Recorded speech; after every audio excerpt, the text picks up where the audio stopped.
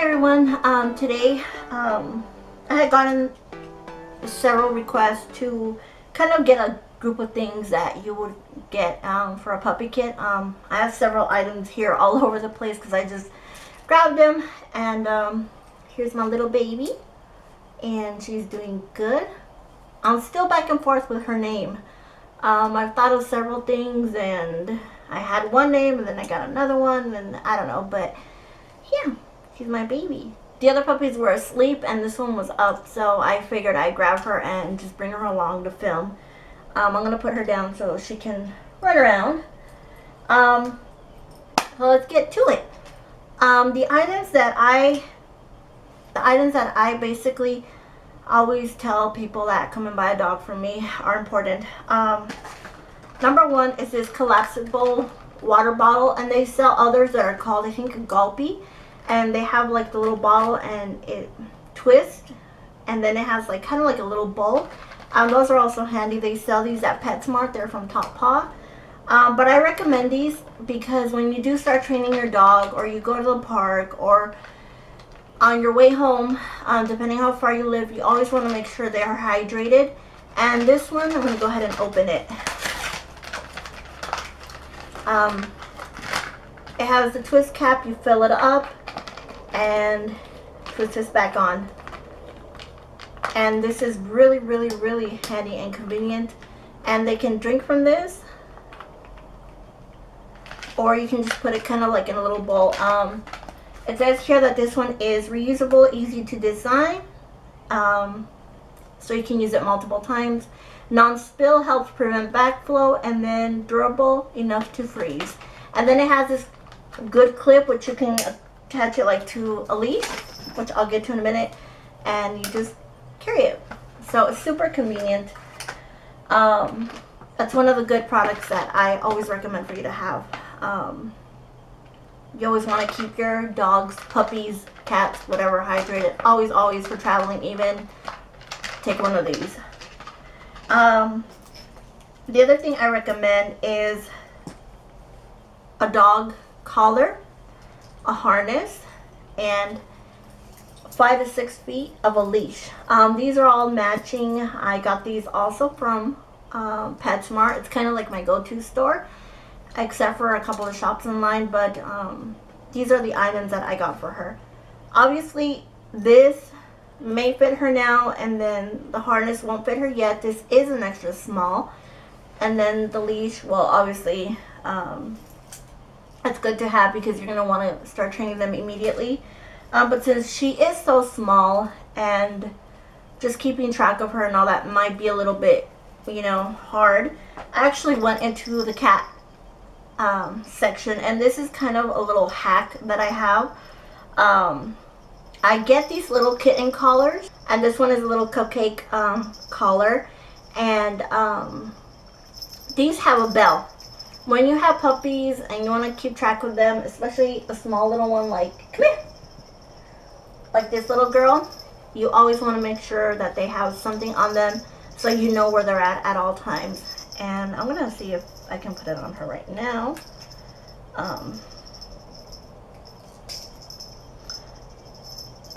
I like to know where she's at because they're really small right now, and she's not gonna work her whole life, but you know, this just helps out know where she is. So there you go. So if you hear a little bell in the rest of the video, you know it's her. Okay, so aside from the collar, from the leash, and the harness, and the collar, I'm going to explain all 3 different items why. With the leash, like I said, obviously when you go to the vet or you go walking or you're training or anything, they do recommend that you have a good leash. Preferably leather is the best, but since she is so small,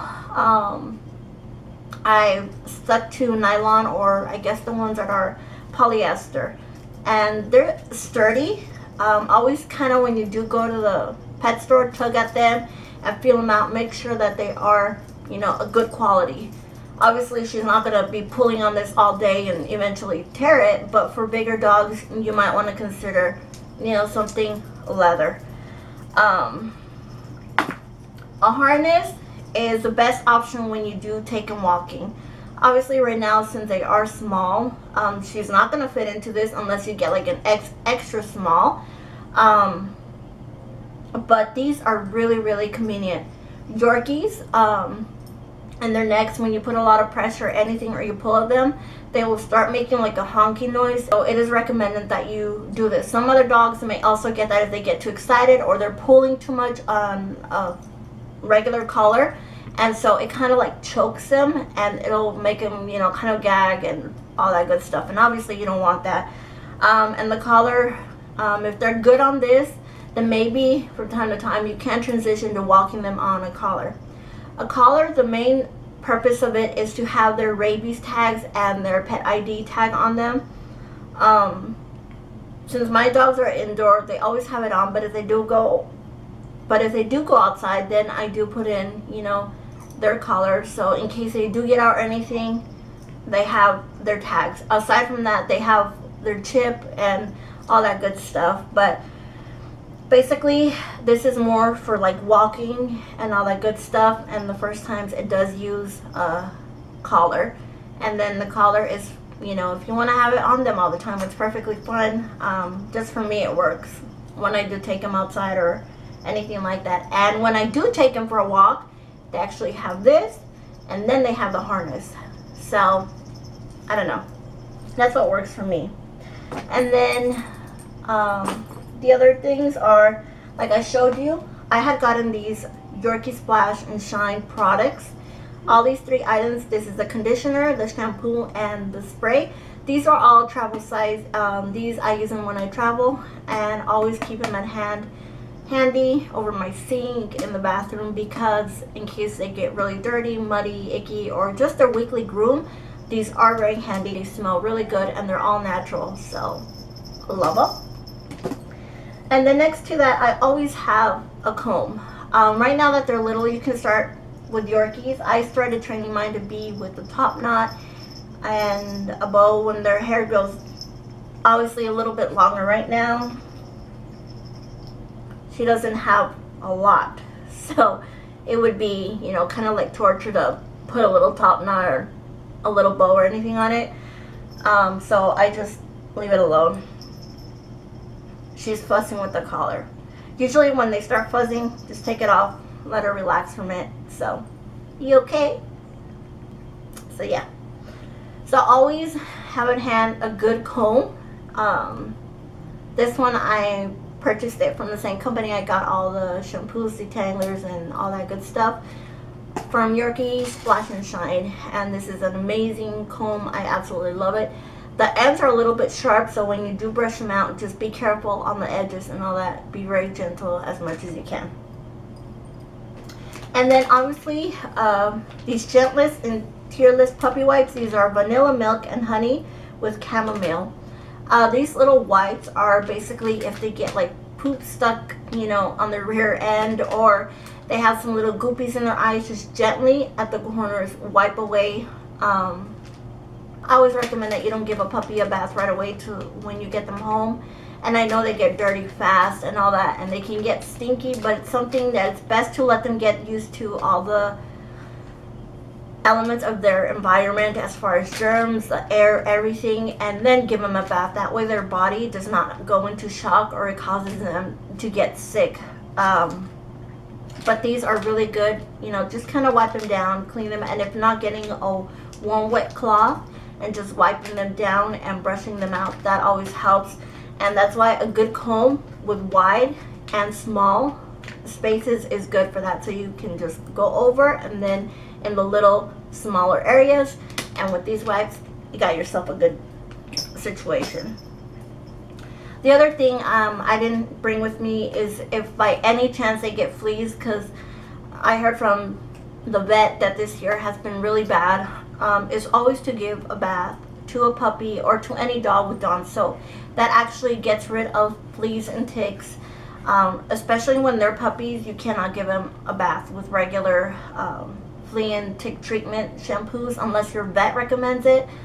Other than that, I would always suggest Dawn soap. That is the safest way for puppies. So now onto the treats and the food. these treats are from Dental Authority. They're the puppy teething sticks, chicken flavor. I have given these to the puppies, but I cut them into quarters, one entire little stick. Let me show them to you. They are pretty small. When they're older, obviously you just cut them in half. As they get older, then they can have an entire one. But since right now they're small, I cut them into quarters or just in half, and between them they, you know, fight for it. But this I gave to Scarlett, I gave it to Achilles, and it didn't give me any trouble with their teeth till probably when they were about, I want to say a year and a half. That was the first time I ever took them to their teeth cleaning. But it gives, this also has an extra ingredient of calcium. It keeps them healthy, so I definitely recommend this brand. And then I also give them these Wellness Just for Puppy treats.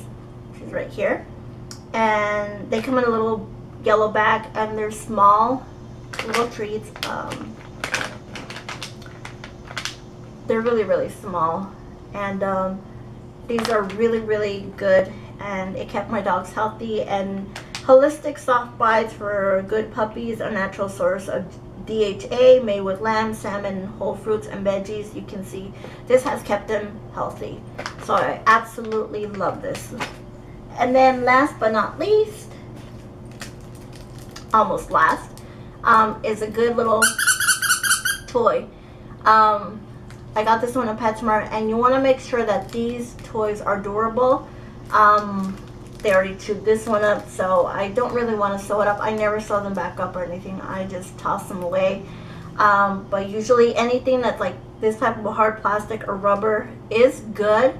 The only downfall is the risk that they can nip off a little, you know, part like this and possibly swallow it. So just kind of keep an eye on the toys, switch them out, and always introduce them to new toys so that you don't risk them possibly eating something that they shouldn't digest. The food that they eat is the Wellness Small Breed Complete Health for Puppy, and this one has deboned turkey, oatmeal, and salmon. This is what I gave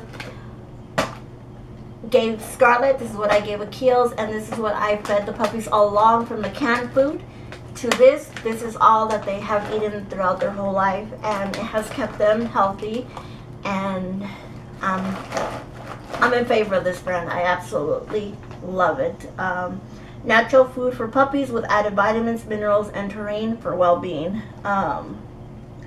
This has just been really good, and it says no meat byproducts, fillers, or artificial preservatives. So I love it. I love this brand. So yes, kept my dogs healthy, beautiful coat, beautiful everything. So definite. If y'all have any more questions on any of these products, let me know.